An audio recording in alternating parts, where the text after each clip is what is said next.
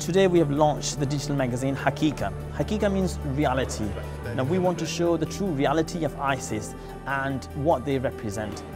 Most of young people are on digital media platforms, and it's important that we cater for them and we relate to them through these media platforms. So just like extremists are using new and innovative ways of getting their extreme ideology across to the youngsters, this has to counter that in exactly the same manner. We're trying to bring some of this theological constructs to the modern day reality and basically shape them within a format that young people will understand and through a medium that young people will understand.